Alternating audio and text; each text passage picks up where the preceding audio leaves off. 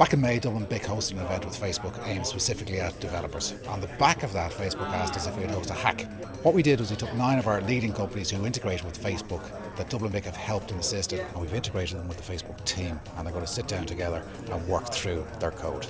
So today we're having a hack, and so what this means is that we get a small group of companies together and some Facebook engineers, and we work together to create a proof of concept for the day. So we stay together for 8 hours, 10 hours, we work through an idea, and so that at the end we have something to show to see if integrating with Facebook can help these companies become more social and help improve their business. What our plan is today is to create an app that will connect to your Facebook profile, grab all your pages, and then come up with how viral those pages are. The Facebook hack event gives us a chance to, to build a relationship with these guys and learn more about what's coming down the tracks, and hopefully be able to go back to them and show them the finished product we develop here today, and then help us promote it to a wider audience. The key benefit for us at being at this Facebook hack is, I suppose, firstly being able to see whether what we're doing is actually best practice, and